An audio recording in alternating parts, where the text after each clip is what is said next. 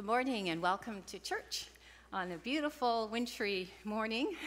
Says this feels more like January than November, but this is the day that the Lord has made, and we will rejoice and be glad in it. Welcome to everyone. If you're worshiping with us online, a warm welcome to you also, and to those who are all here physically in church this morning. A wonderful and warm welcome to everyone, and a special welcome to Beth Fellinger, who will bring God's message to us this morning. May we all be blessed through the reading of God's word and listening to what he has to say to us again for this coming week. I have a couple of announcements, and from the Refugee Committee, we have a special collection this morning for our Ukrainian family, and there will be 2 deacons with collection bags standing at the doors after church. If you are able to give to that cause, then they will be there to receive your money. Also, a reminder that next Sunday after church, we have our fall membership meeting, and there are copies of the agenda and the budget on the back table if you haven't received one through email or not able to do that. So you can pick up a copy there and study it and look at it this week. That's all the announcements I have for this morning. May God be praised and blessed through our worship today. Could you rise with us in body and spirit? Our call to worship. Welcome to a time of wonder and music that calls us home. Welcome to hear God's words that inspire and challenge, and to reminders that we are offered holy hospitality. Hospitality that teaches us how to open our lives to others, leading us to fully live open minds, open hearts, open doors.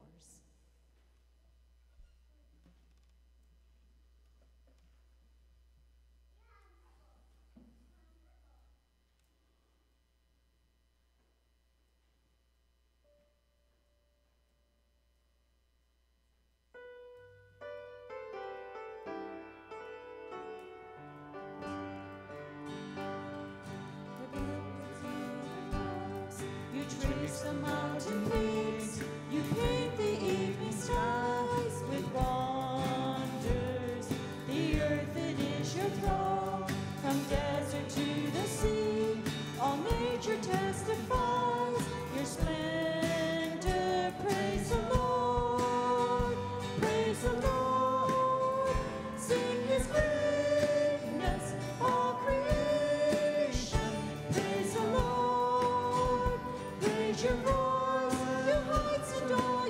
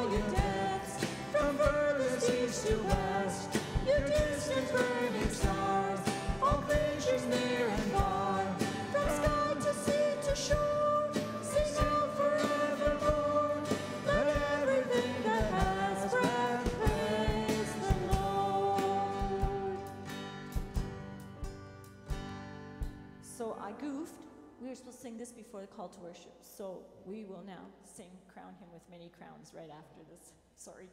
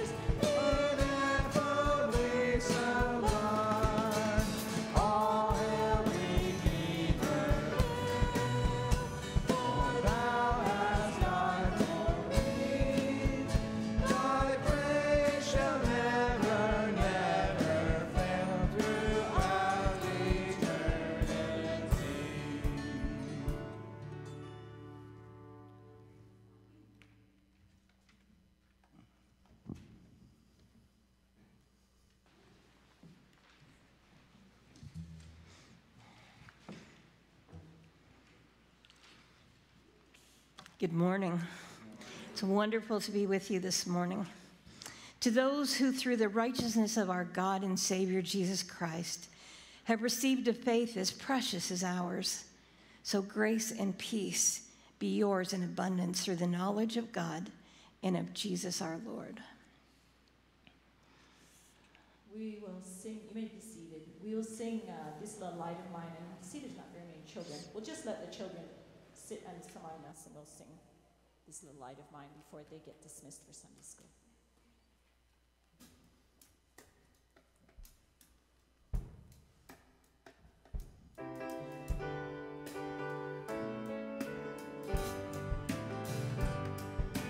This little light of mine, I'm gonna let it shine. This little light of mine, I'm gonna let it shine. This little light of mine, I'm gonna let it shine. Let it shine, let it shine, let it shine. Hide it under a bushel, I'm gonna let it shine. Hide it under a bushel, I'm gonna let it shine.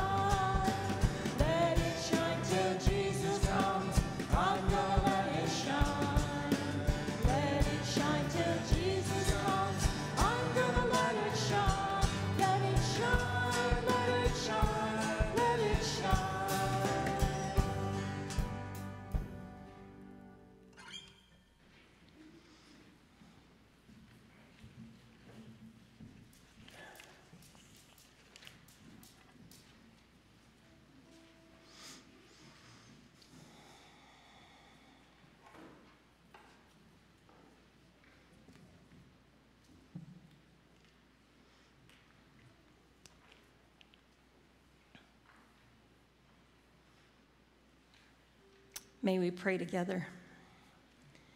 Merciful God of compassion and justice, have mercy on us as we confess our sin. We are not the stewards Christ calls us to be. Riches possess us while others go hungry. We mismanage creation with our pollution and strife to obtain ever more than we already have. We abuse your provision for us by our selfish natures. Help us hear again Christ's call to be faithful, and through him forgive us as we repent of our sin and turn from it. Loving God, the widow of Zarephath, with a handful of flour and a drop of oil, fed the prophet Elijah before her child and herself. God, teach us the joy of hospitality, which welcomes friend and stranger, neighbor and enemy, and so finds you feasting among us. God of abundance, the widow of Jerusalem with 2 small coins offered to you her love, her worship, and all she had. Teach us the joy of giving freely, which counts nothing as ours by right, but willingly shares and so finds you sharing with us. God of resurrection, Christ Jesus, with his whole being sacrificed himself for the sake of your love for us. Teach us the joy of giving ourselves to you so that we yearn for your presence, long for your salvation, and so find you living in us. Lord, God of mercy, it is ever your will that we love and work and pray for those who are in need of bread and of shelter, of healing and of wholeness. Hear the prayers we make for those of our world, those of our community, and those of our family who are in need. We lift before you now in the silence of our hearts and with the words of our lips. Lord, bless, we pray, O God, your church throughout the world, and help it to fulfill the purpose you have given it. Especially we pray for our own congregation. Guide us each day and help us to give as completely as we have received. We ask it in the name of Christ Jesus, our Lord and our Savior, our brother and our friend. Amen. Could you rise with us in body and spirit?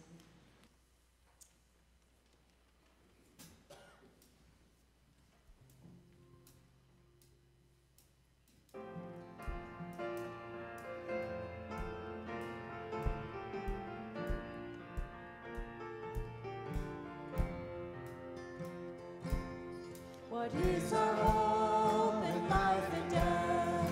Christ alone, Christ alone. What is our only confidence? That our souls to him belong. Who holds our days within his hand? What comes apart from his command? And what will keep us to the end? The love of Christ in which we stand.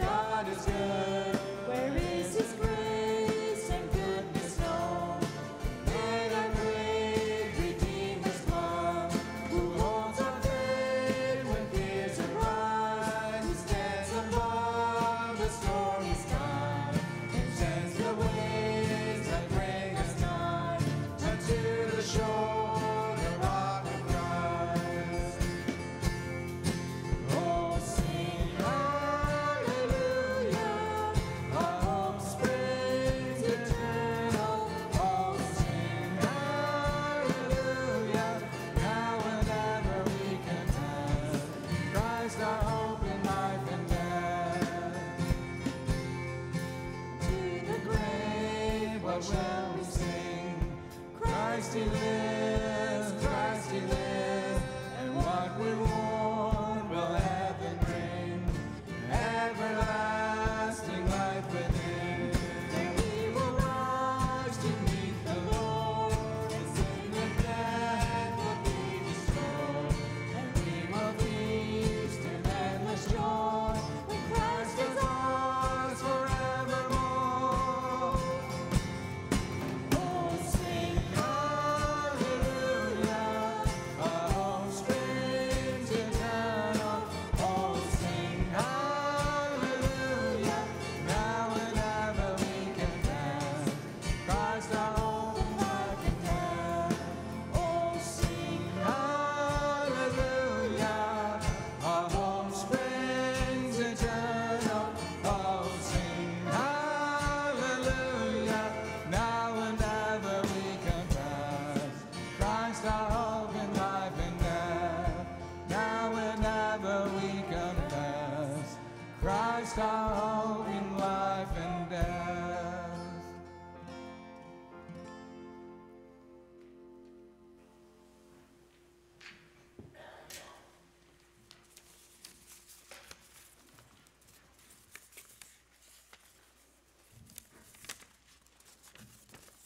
Let's come to God in prayer.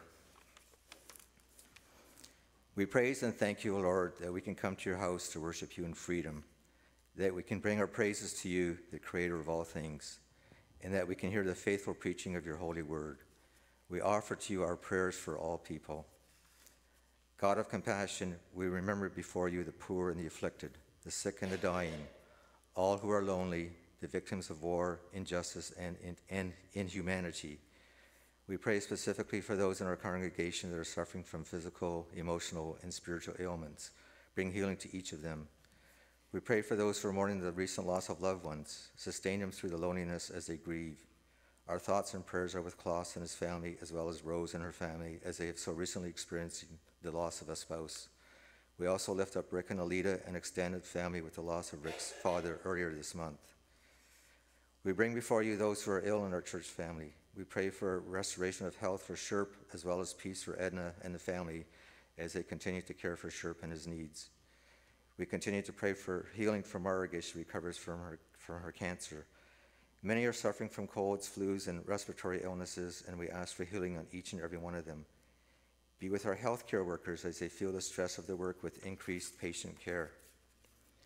We pray for the people of Ukraine, Ethiopia, and Somalia, where conflict continue. We pray for all those who are displaced because of war. Help them as they try to restore their lives. We are thankful that the Salva family have been able to resettle in Ingersoll and that they have been a blessing to our congregation and that we have been a blessing to them. O Lord of Providence, you hold the destiny of the nations in your hands. We pray for all countries that you inspire the hearts and minds of the leaders, that all nations may seek first your kingdom and righteousness, so that order, liberty, and peace may dwell with your people. Take away the mistrust and lack of understanding that causes division between peoples. We pray for our government, elected officials, and civil servants. Help them to make wise and just decisions, that they may act in accordance with your will. We pray that the laws that are made are fair and just for all and are for the benefit of all society. O Savior God, look upon your church and its struggles on this earth. In a world where Christianity is attacked from all sides, sustain your people. We pray for Covenant Church. The future of this church is in your hands. Increase our faith, give us courage, and inspire us to be a witness to all people. Bless all of the leaders of this church, the ministry and support staff, and all those who volunteer to continue the ministries of this church week after week. We ask for your blessing upon Pastor Beth as she delivers the message from your word, and we ask for your blessing upon the reading of your word. In your name we pray. Amen.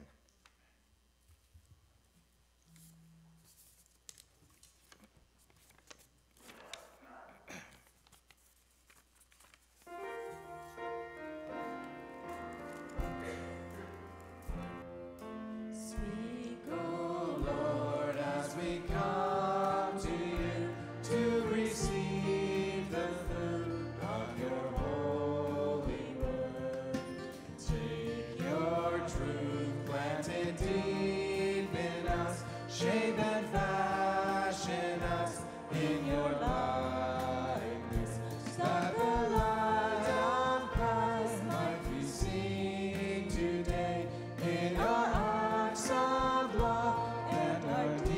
words of faith. Speak, O Lord, and fulfill in us all your purposes for your glory.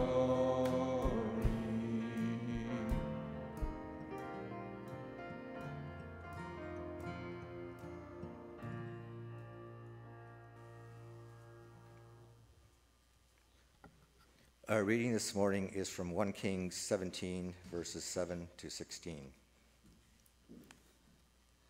Sometime later, the brook dried up because there had been no rain in the land.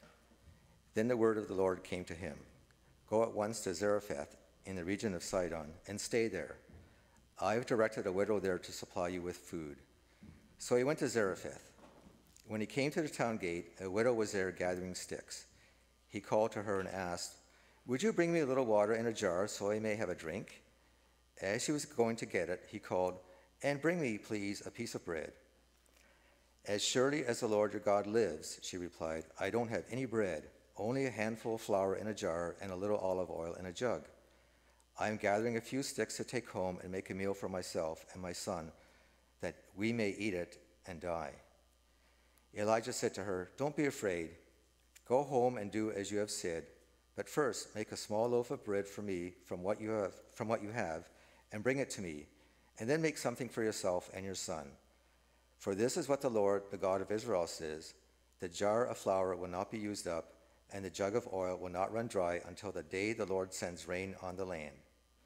She went away and did as Elijah had told her. So there was food every day for Elijah and for the woman and her family. For the jar of flour was not used up, and the jug of oil did not run dry, in keeping with the word of the Lord spoken by Elijah. This is the word of the Lord.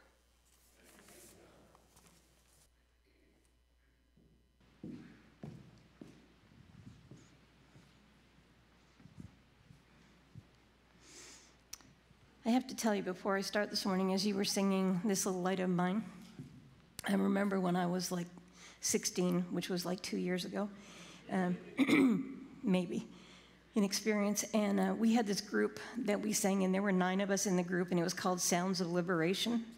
And we all wore the same outfits, and we looked pretty cool in the 70s doing that. And I remember we were going to sing This Little Light of Mine in church on a Sunday night, but it was going to be a rocking version of This Little Light of Mine. And I just remember all these older ladies in the front of the church. I thought they were all going to have a heart attack as we were just like unfolding this thing and having the best time of our life. So every time I hear that song, I think of that moment. And I remember as a teenager thinking, I think I just saw 3 chins become 4. Just because they were just so shocked. But then they fell in love with it too and joined in, and it was good. I want you to imagine with me, I know that we live in a world where homelessness and where poverty really are beyond what we could imagine. I don't think any of us ever dreamt that it could be at this stage, and there are days that I watch people walk up and down the streets. And I've done a couple of funerals this summer of people who lived on the street. One from a fentanyl overdose, and one just because when you're on the street, your health deteriorates in a different way, and it's hard. And part of this story that we just read is involved in that. So I want you to imagine for a minute what it would be like. We just saw little ones walk out. So you have a little son that age. You're a single mom. You're a widow. You've already lost your husband for whatever reason. And it's already hard enough to just put things together. But can you picture with me what it must be like for her to stand in front of her son, knowing that there's not going to be anything left in the cupboard? There's enough for one meal, and she can't take care of him anymore. And she's watching him as they have just been meeting and out little by little. And she's looking at her son, wanting to do everything she can. And her heart is broken. I can't imagine looking at my kids and saying, I don't know how I'm going to feed you today. I can't imagine looking at my grandkids who raid my cupboards on a regular basis and them going to my cupboard and having nothing there. And I don't know what this widow would have done other than she knew she was going to go get some sticks. And so she'd left her son behind, and she was walking out to get some sticks. There was no hope left.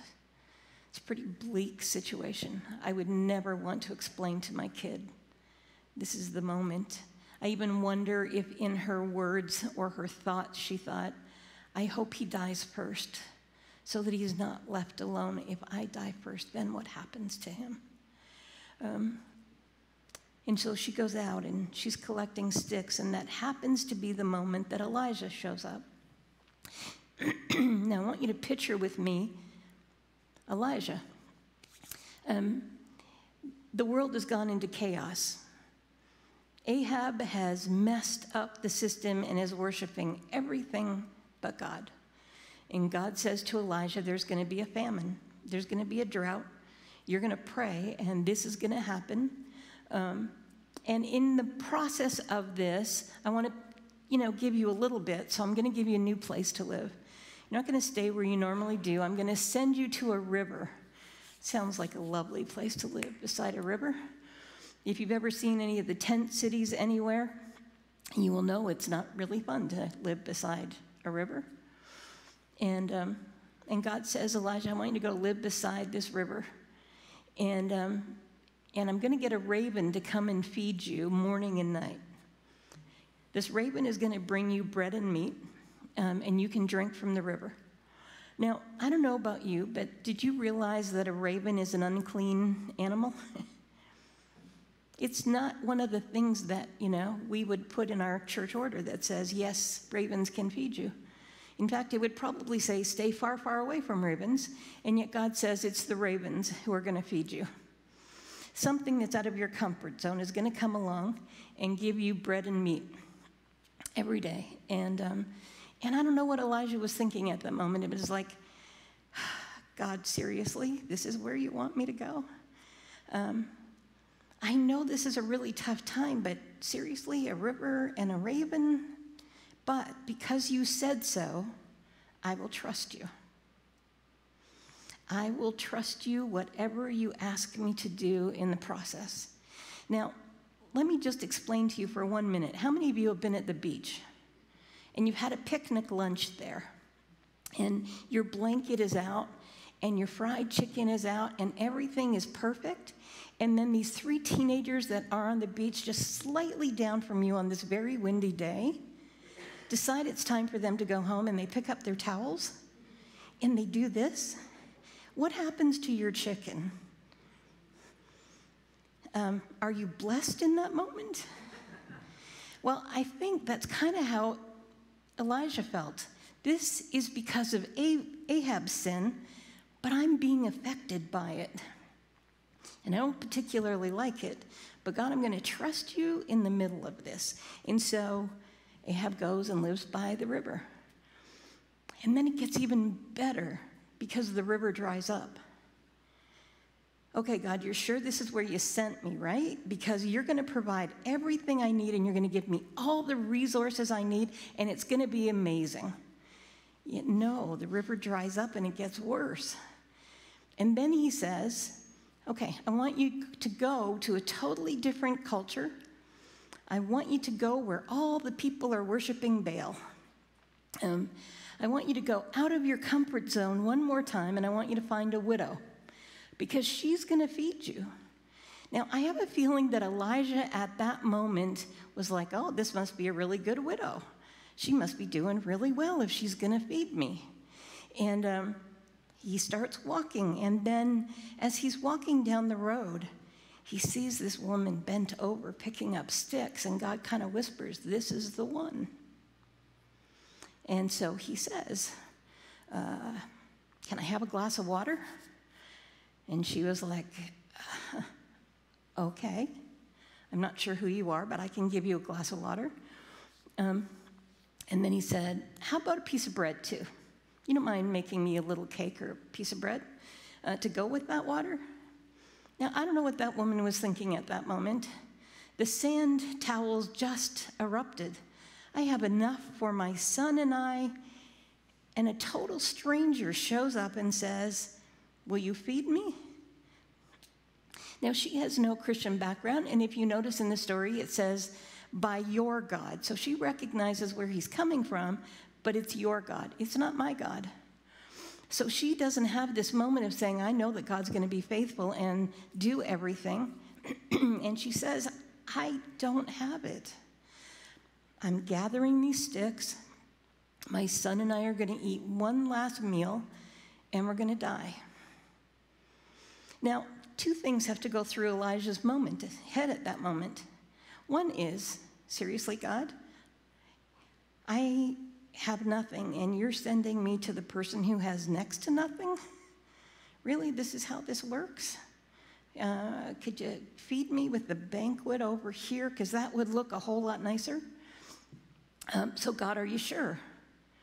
And then because Elijah knows the power of God and the faithfulness of God, he says, I'm going to trust you. So he asks the woman for bread. And then Elijah does something even crazier because she said, we're about to die. We don't have anything. And he goes, could you get me the water? And before you have that last meal with your son, could you still bring me the piece of bread? Isn't that a little bit arrogant? It's like, I want to slap you at this moment. But there's something amazing about this story, or it must be about the composure of Elijah, that he's trusting God in this story, that this woman goes, okay, I will trust you with what you say, even though I don't know you. And so the woman goes back, and she gives him water, and she makes a cake. And I don't know what it felt like when you picked up that jar of oil and it was really empty.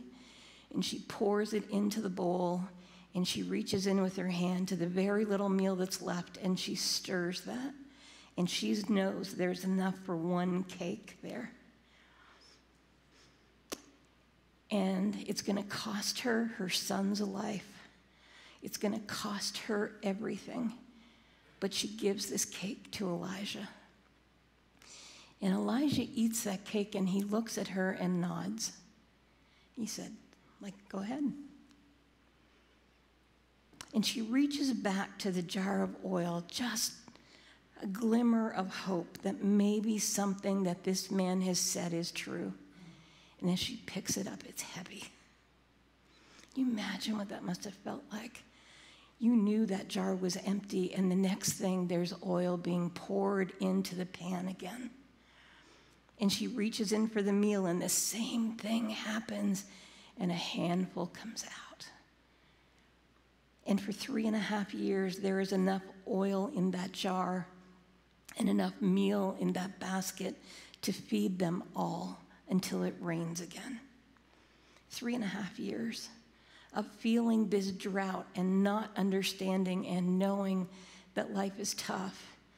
I talked to a pastor from Kenya yesterday, and the drought in Kenya is so bad. And people are dying, and animals are dying. And he said, please continue to pray for rain for us. They know what that story looks like when there's nothing. So that story may be very old in the Bible, but it still happens today for people. So the question of that story then, of the providence of God and the resources of God, are they still true in 2022? Moving into 2023, what do we have, about 7 weeks left? What's this, 5 weeks until Christmas Day? And then 1 week, so 6 weeks left, and 2023 is upon us. Is God still the faithful God that he was for Elijah and the widow? We've gone through a major 3.5, or I don't know how many years now. It just feels like a really, really long time of disruption and sickness and being apart and all kinds of things, and churches feeling really out of sorts, maybe is a good phrase. And yet there's God in the middle of it saying, maybe you feel like you've got nothing, but I want to send you to the one who has next to nothing, so that maybe together you will share a meal. and you will begin to see the providence of God beginning to erupt. Now, one of the questions I get asked on a regular basis is, how come people aren't coming back to church the way that it used to? I'm thankful for all of you here, but there's a lot of people who are sitting at home. I have to admit, sometimes sitting at home with a cup of coffee in my pajamas watching a service is a really awesome thing because it kind of feels like a Sabbath. Sabbath doesn't happen on Sunday usually in my world. It's usually a different day of the week. And so I know that the temptation can be to stay at home or not to connect. But I was processing something, and I was reading an article that I think might be an important thing for each of us to know, especially in light of this story. So a lot of pastors are saying, you know, we're giving it all, and yet people just aren't coming back, and we don't understand, and we're living in the middle of that story where it feels like there's a little bit of oil and a little bit of green. When I was younger, and some of you are old enough to play into this story. Some of you have no clue what I'm about to say, but it's okay. You'll get it.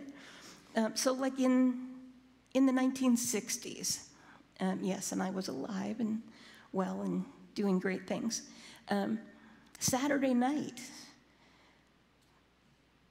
hockey night in Canada. It wasn't every night of the week. You got one hockey game a week, and then you watched the Beverly Hillbillies, and you had popcorn, and you went to bed because church was going to happen in the morning. And there was only 3 channels on TV. And everybody was watching exactly the same show at the same time, and that's all you got. There was nothing else. And if you happened to be at your grandmother's, you missed the hockey game and you missed Beverly Hillbillies. And there was no way you could get that episode back unless there was reruns 3 years later. Then the 70s happened, and we all got these little squares that were called VCRs. And all of a sudden, we could tape the show and record it. And we were like, this is cool. Now I can watch this. Now we're in the 2000s, and PVR is our life. So we can watch anything, anytime we want, and we can watch everything we want. Do you know what that means, though, is that Sunday mornings are not sacred anymore. Sermons are not sacred anymore because I can watch them on YouTube at midnight. And I can watch them at 8 o'clock in the morning when I'm having my breakfast. And I can watch any preacher I want, good or bad, which does this comparison game really bad for the guy who's on the ground. But it means that in our brains over the last 3 years, what we have done is we've translated into a PVR reality, and we don't live in reality anymore. We don't live in present time because we can do life whenever we want at any time of the day or night, and that affects church because it's not sacred anymore. What is still sacred and where you have to show up if you want anything is a meal. If you want to eat, you got to do it in real time. You can't PVR. You can PVR the cooking show, but you cannot eat in any other time but real time. It's either in cooking and food or a concert. But you can even get a concert on TV now, or on your VCR, or on your computer, or your iPad, or however else you want to watch it. But something about food shows up that you can't play with that.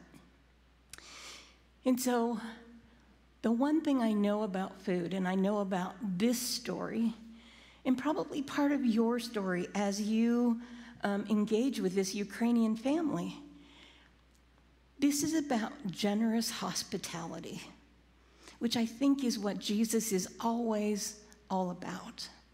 This widow showed generous hospitality to Elijah. She was willing to give what she had, regardless of the consequences of not knowing whether that jar would ever fill up or not. She was willing to give it because she was going to trust the one who said he trusted in God. What does that do in our world? Sometimes as churches, it's really easy to get caught up in what we don't have at the moment. Perhaps this is a new challenge to look at what we do have. And for every person, we have a heart of Jesus living inside of us, and we know the one who gave his life for us. That's generous hospitality. Grace is at the top of generosity. He knew it would cost him everything, knowing what we would do and be and look like, and he still said, I love you enough and it's worth it that I'm going to give everything so that you would have an opportunity to share that same hospitality, that same grace with others. So when God puts a church in a community, there's a reason. It's not just because it's a sweet building on a street. It's about the congregation inside. It's about those of you who are here. God says, this is your season. Now, I can pretty safely say to most of you, I think to all of you, that none of you were alive in 1832. And can almost guarantee that none of you were alive in 1902. But as I get up, there might be a couple that I get a little close to, but I'm pretty sure that all of you are here in 2022. So what is it about your gift? What is it that's in your jar that God said, I need you in this season? What is it about you that God said, you're so important that I know this pandemic is going to happen and life is going to get crazy and the world's going to be turned upside down, but your gift that I've given you and how you've been created is perfect for my plan in 2022. Does that do anything to you? Can you trust him with that? Can you trust him as you hold your very small container of oil and your handful of grain, and he says, share it? Can you trust him? Can you pour it out and start mixing it up, knowing that someone from outside of what you're comfortable with is going to show up? The world is changing. 12 years ago, when we moved into our neighborhood in St. Thomas, it was a very white neighborhood. That is not the case. There has been enough sales of houses and people moving and shifting that I can just about put almost anybody in my neighborhood now. Trinidad is across the street. Africa's down the corner. Pakistan is 3 doors down. It has changed our neighborhood. It's awesome. It's wonderful, and we get to meet our neighbors and hang out with them and hear incredible stories of their journeys as well. I remember one lady who came to our picnic table one day, and she just said, the world is a mess. And I said, yes, and she said, and all the religions in the world are in a mess right now too. Maybe we should learn from one another. And I was like, she's very accurate. What do I need to learn from my neighbors, and what do I need to do to create new space so that the generous hospitality of God shows up over and over again, and the faithfulness of God is seen in the people of God? I wonder what God thinks when we kind of go, oh, God, we don't have enough for anything. What should we do with that? And he's looking at you going, you have my son and you have me. What more do you need? Could you trust me with what I want to do in your life? Could you trust me with the story to erupt it and open it up and begin to see amazing things that I have planned for you? I'm kind of excited to see what 2023 looks like. In Resonate, one of the things that happened, and a couple of people from here were actually there on Labor Day weekend, and we held this diaspora weekend. And I think there were maybe 8 or 9 of us who would have been white Euro ethnic background. Got a little freaky when it was an Igor Kim, and I realized that we had Russian Koreans, and then there was Pablo Kim, and we had Spanish Koreans, and then we had people from Cambodia, and we had people from Nepal, and we're working on a church in London right now that will probably be a church plant out of one of our plants that will be a Nepalese church. And Bim and Prim are like an amazing couple, and hearing their story of how they came to Canada. And it's awesome to see. And we realize that one of the things, maybe of a Dutch background and understanding that immigration and the refugee status that many of your families have in your history, is that God is doing it again, just with a different group of people. And so you already understand and have this context of what's it like to be generous or to share with one another. And God is saying it's time to do it again. And so we've been looking at what's the capacity of CRC as we see the immigrants. One of the best stories that I heard, though, was about someone who wanted to be in Tibet. But to be a Christian in Tibet or to share the news of Jesus in Tibet is worthy of death. But did you know that in Toronto, there are more, that's the largest number of Tibetans outside of Tibet is in Toronto? And there's no law that says I can't share my faith with someone from Tibet in Toronto. God has gifted Canada with immigrants and refugees from countries where it would not be possible for them to hear the gospel, and yet here, right close to us, we have that opportunity. And we begin to see it everywhere. It's not just in Toronto, it's in every city across Canada. God is up to something. And I don't know whether he's saying, like, I'm not going to say that it's the raven, so to speak, but in our mind sometimes the other is the uncomfortable piece. And yet God says, I'm going to bring the raven to feed you, to Elijah.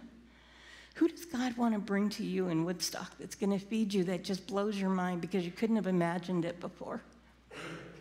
What does the story look like as God just unfolds his mercy and grace in very cool ways? I guess maybe it's time for us to maybe all take a moment to imagine, what do we have? And what is God calling us to? And how does he want to bring community back together in a way that it hasn't been in the last few years? Maybe this is a time for each of us to do an assessment about our trust level. What's your river? Is it illness? Is it sickness? Is it your family dynamics? Is it your job? What is it that is that thing that God has said, I've put you in this space because I want to teach you something about trust. And I want to teach you that I'm still faithful in those moments. And then as you learn those lessons, he says, now I'm going to take you and send you again. I mean, I'm reminded of Luke 10. It's one of those irritating passages of Scripture. God says, go into your community and have a good time, but don't take anything with you.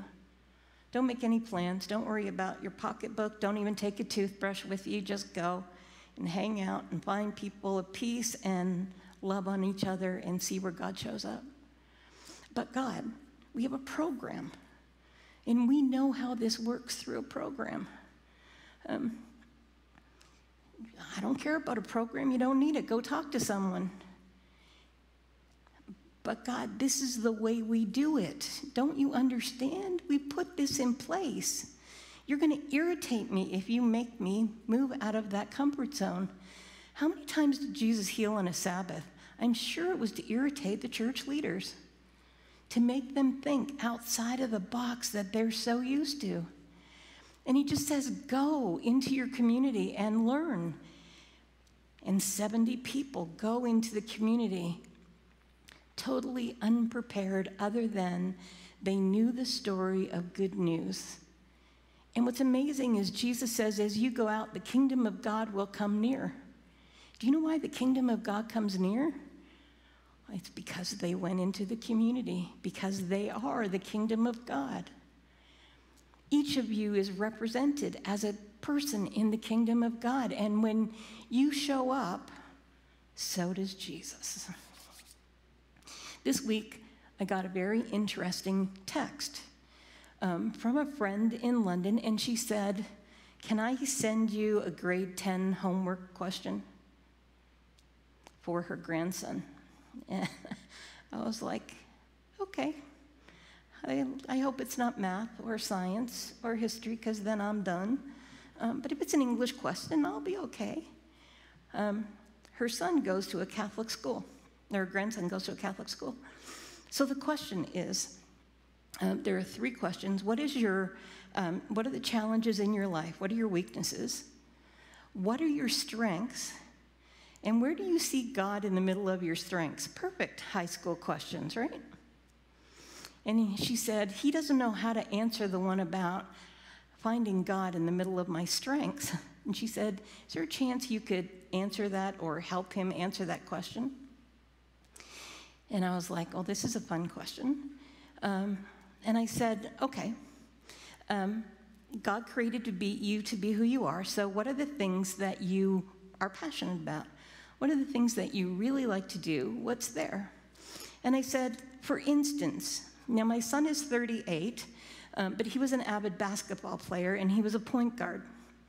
And so his gift is to be able to see the whole court, right? The point guard is going to bring that ball up, but he's got to be looking for the forwards and everybody else to know where he's going to dish the ball off. And if he does a good job of it, they score. If he's not seeing the whole court, it ends up at the other end of the court. But I said, he's played basketball for a long time, and now his body at 38 says, you shouldn't play so often, even though he still wants to. But I said, what's amazing is he got to coach this year for the high school that he went to, for the girls' senior basketball team, which means he still has the gift to see the whole court. And he knows how to build team, and he knows how to push people into places. So as a leader, he pushes from behind to make sure you're in the right position. I said, those are the gifts from God. So what is it about your gifts? Because when you use the things that are good about you, then you're living into the person that God created you to be. What a challenge for each of us. How has God created you? What has he given you as your gifts? And are you using them so that other people can see God through your story? Spiritual gifts are not meant to be badges on your arm. They're meant to be practiced so that other people will say you're a good teacher, or you're a good leader, or you're an intercessor, or you're someone who's incredibly generous because of your actions. When the widow gave everything, in her actions, she said, this story is big enough that I'm going to trust it. And for 3.5 years, they ate and fed until the rain returned, and they didn't need that kind of provision anymore.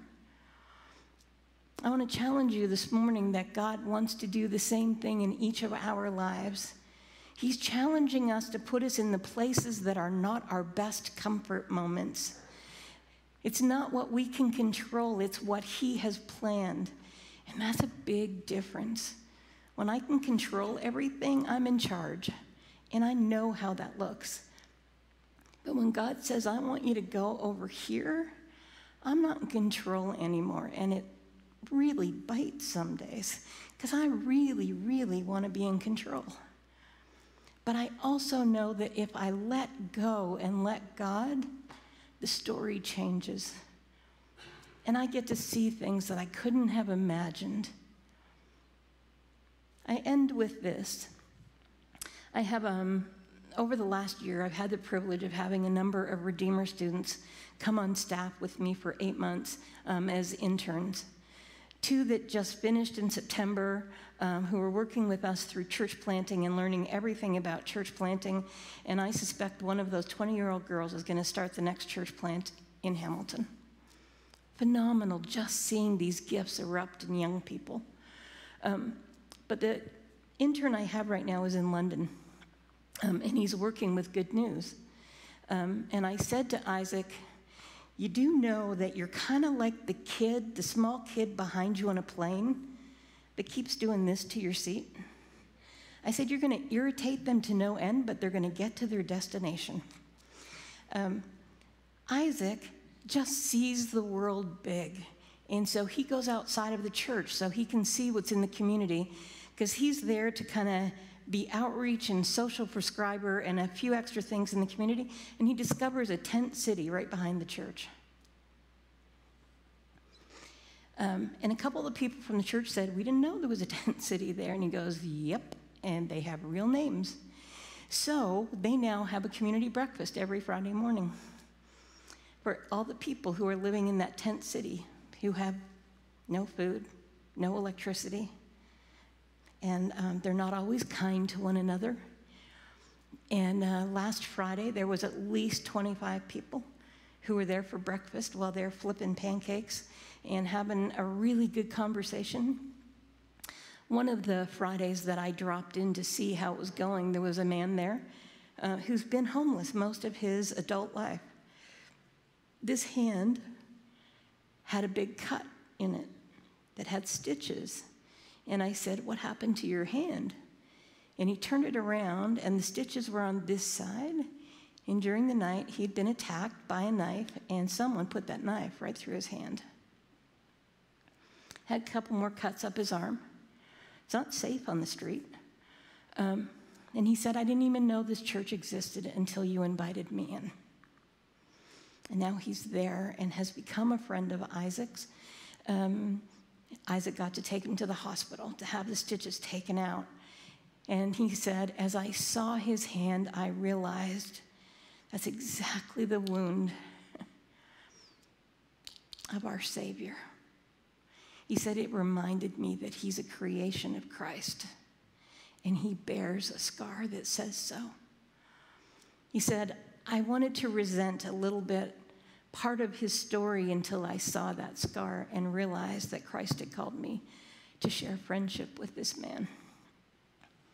One of the others who is part of that was a chef at Western University, lost his job, can't afford an apartment, now living in a tent.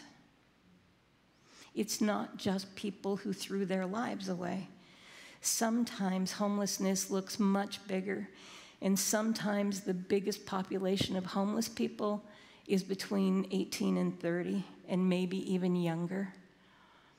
And if teenagers are on the street for more than 6 weeks, chances are they'll be on the street for the remainder of their life. It is a hard story for people on the street, and a lot of those kids just share one big apartment together, and they couch surf all over the place. So they're the unknown homeless. Sometimes we see the ones on the street, but we're missing another piece of that story. The widow, in some ways, was at that place of being the generational poverty moment, both as a widow and now with no food. And God sends a prophet to her.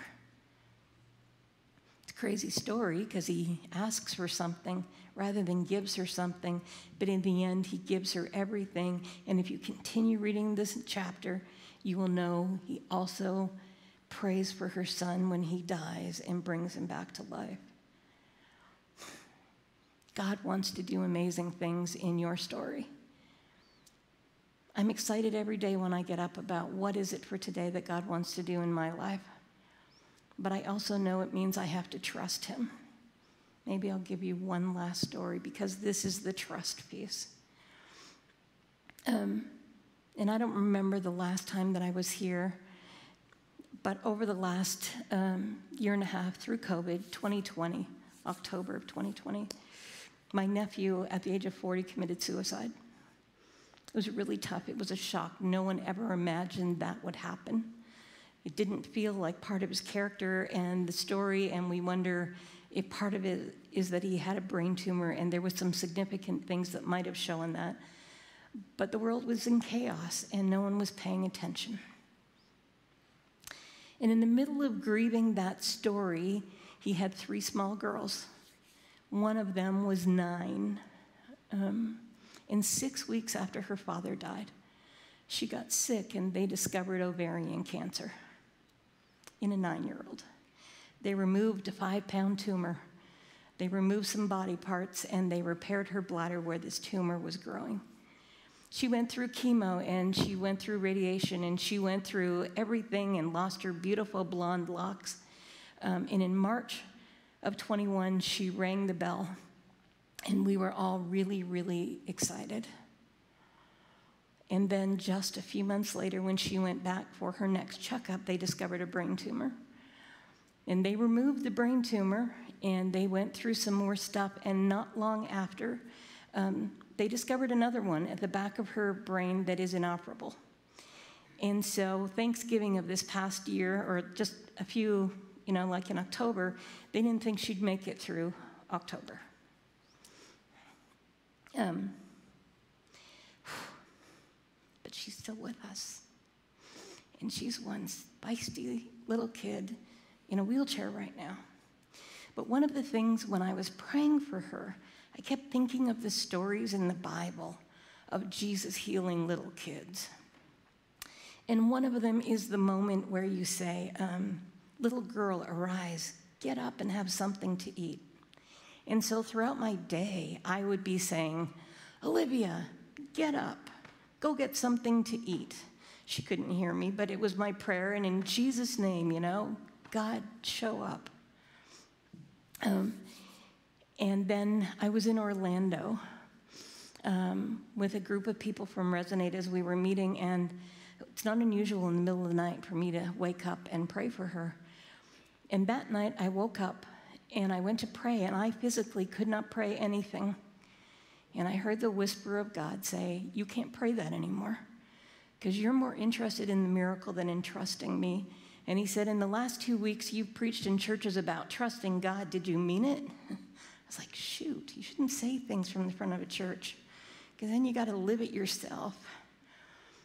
Anyway, God and I argued probably for about an hour about this trust thing. So I know it's not just a quick, yes, God, I trust you, and we're going to get on.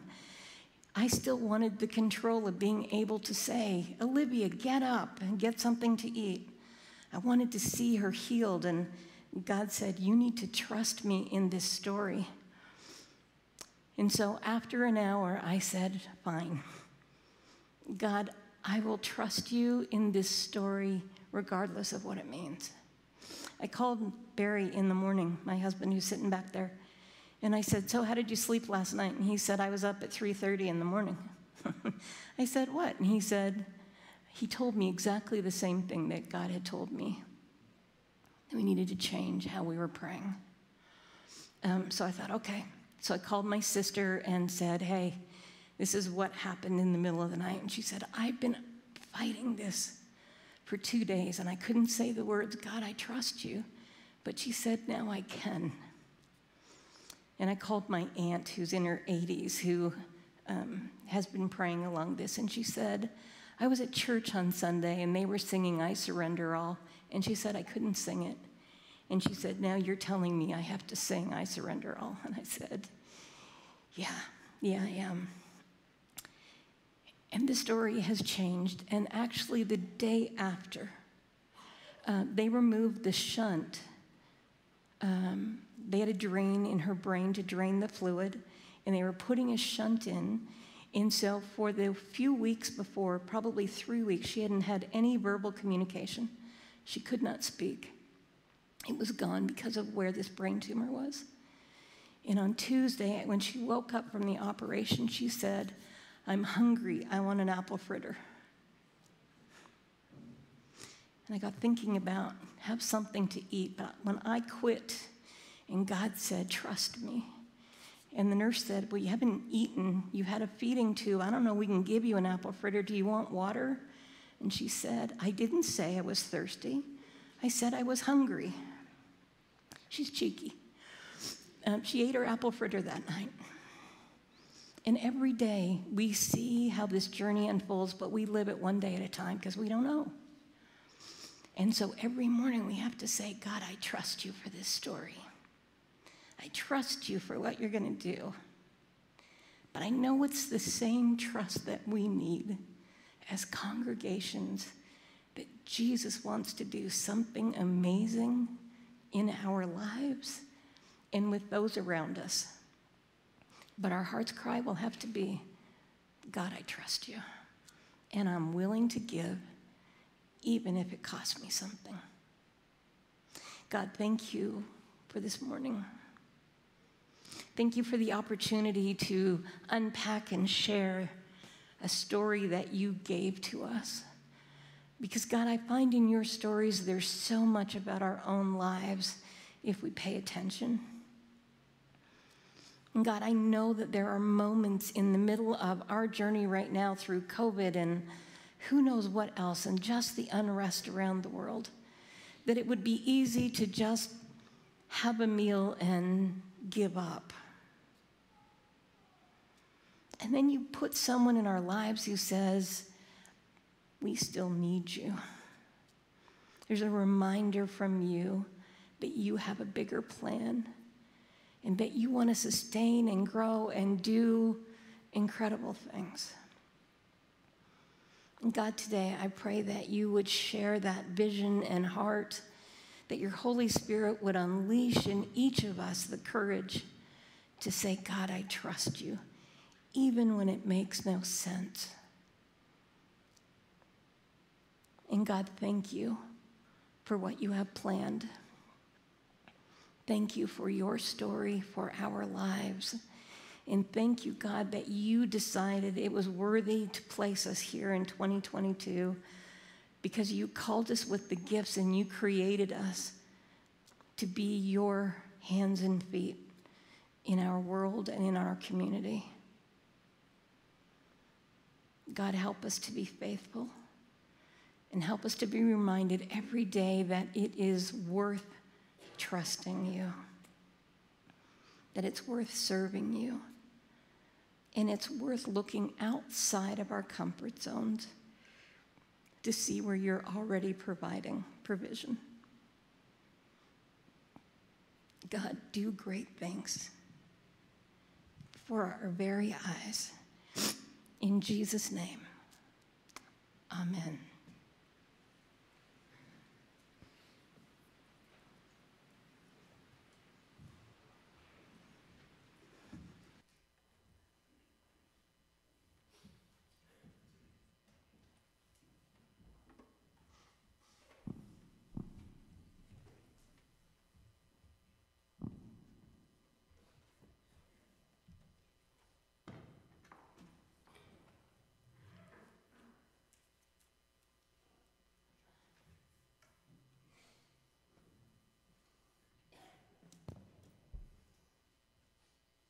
Would you rise with us in body and spirit?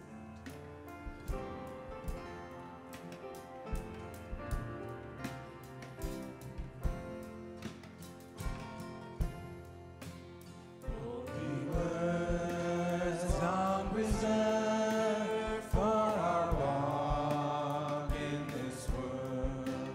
They resound with God's own heart. Oh, let the ancient words impart. Words of life, words of hope, give us strength, help us cope in this world.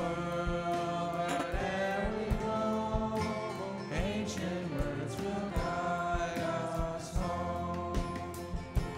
Words ever true, changing me and changing you.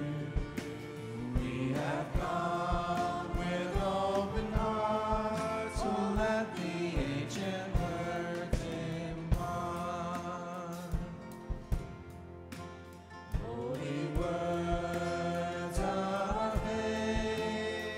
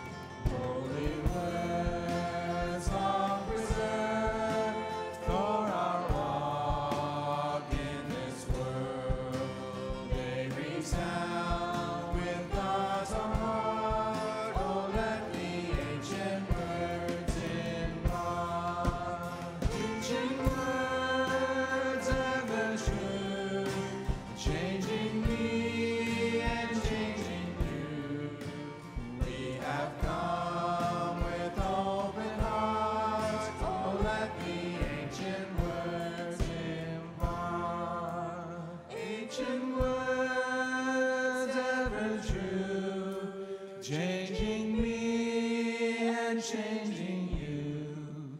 We have come with open arms. Oh, let the ancient words impart. You may be seated. The offering that we are about to partake in is for Christian Horizons, and the budget at the door, like Shirley said, there be the offering for the Ukrainian family support. Right now, there is going to be, during the offering, a video, and those of you who are at the potluck will recognize yourself. So enjoy. Pavel made this for us as a gift, and it was really a celebration that evening of community, and I hope you enjoy it.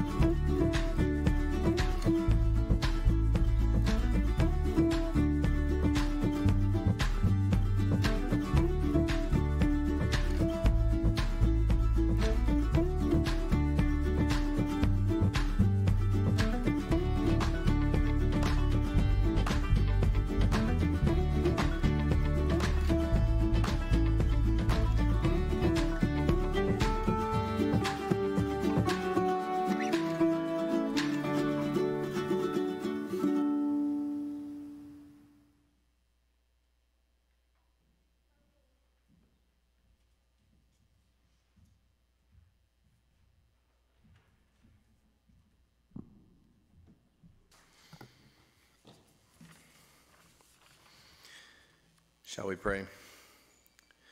Merciful God, the gifts we bring are so small in comparison to the vast needs in our world. Nowhere near enough to save the thousands dying of starvation all around the world, or even to meet the needs of the hungry and homeless in our city. Yet we have brought what we can. As you once multiplied the 5 small loaves and 2 fish, multiply these gifts as well, so that once again the hungry may receive all they need and more. Amen.